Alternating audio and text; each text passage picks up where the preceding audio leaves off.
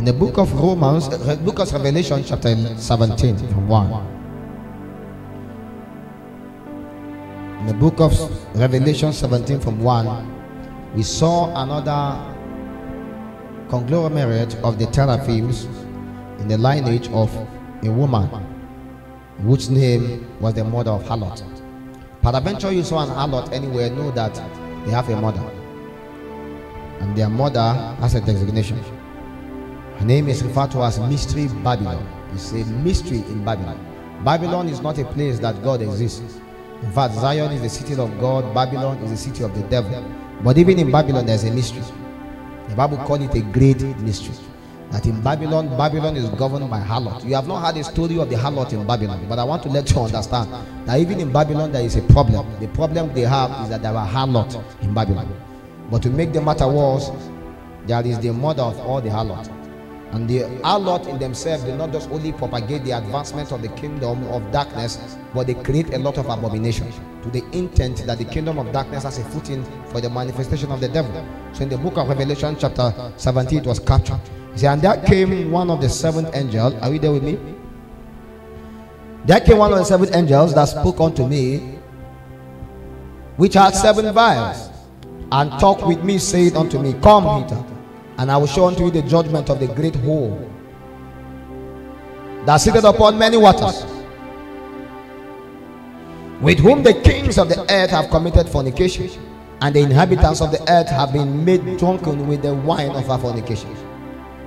So he carried me away in the spirit into the wilderness, and I saw a woman sit upon a scarlet colored beast, full of names of blasphemy, having 7 heads and 10 horns. And the woman was arrayed in purple and in scarlet color, and decked with gold and precious stones, and pearl, having a gold cup in her hand, full of the abomination and the filthiness of her fornication. Imagine how much more she was decorated. When you read the book of Revelation, you will see the eternal decoration of Jesus Christ. He looked like this. So this woman entirely mimicked the Christ himself. But in all the operations of her beauty, the Bible refers to us as a great mystery. That anytime you see upon the face of the earth, you see the level of perversion continue to increase in our society, know that a mystery has been revealed. And whether you like it or not, you may say you don't serve an idol. I don't serve any idol, but you serve the idol that is beyond you, which is a mystery Babylon that has dwelt upon the face of the earth. Everybody upon the face of the earth is under an influence that they cannot be able to comprehend. That is why in this spiritual warfare, there is a warfare upon your soul that you must be able to fight. What is making you live the life you are living, what is making you do the things you are doing, is a mystery Babylon the Great. You can refer to this one as mystery Lafayette the Great, or mystery Abuja the Great, mystery Penway the Great, mystery your village the Great. Because this is part of the pathway of the woman. She sits upon a scarlet, and there is a beast that she rides upon, and men may not know. The Bible says through her many kings has fallen. It was through her that there was a woman named Jezebel that was expressed. Do you realize that?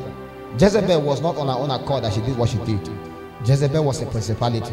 She looked upon a prophet and she spoke from her own chamber.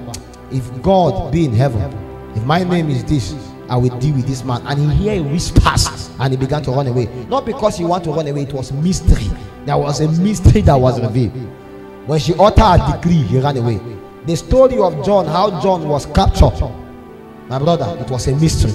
Because whatsoever that will make Herodias rule in that palace, it was a mystery.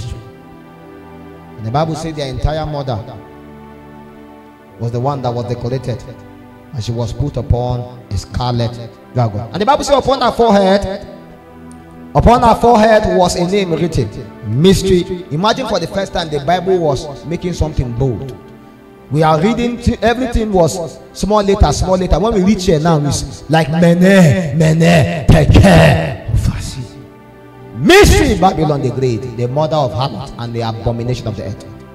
Every abomination on the earth. Have you ever heard of, hey, it's an abomination? It came from somewhere. A guy, I was with Apostle Paul the other day, a guy came to us. You see, he impregnated his sister.